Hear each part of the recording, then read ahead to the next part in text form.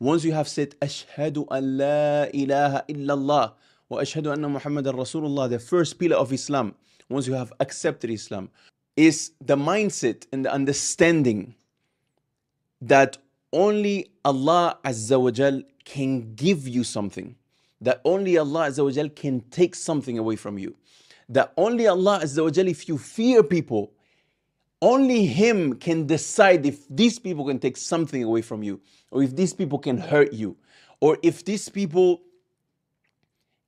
will prevent you from achieving your goals. That only Allah Azza wa Jal can make something that's difficult easy for you.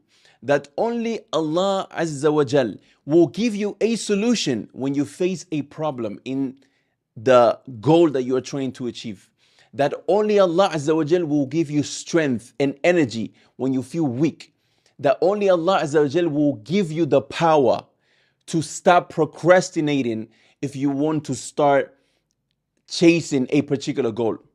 This is a thing that you need to embody, that it needs to become automatic.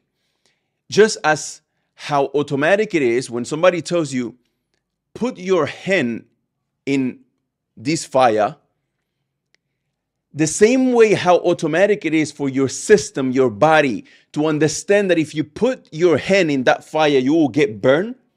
The same way your body and your system needs to understand that only Allah Azza wa Jal have full power over everything, over even the leaf when falling from a tree. This leaf is only falling from this tree because Allah allowed it. Everything goes by Him, and He decides if that thing is happening or not.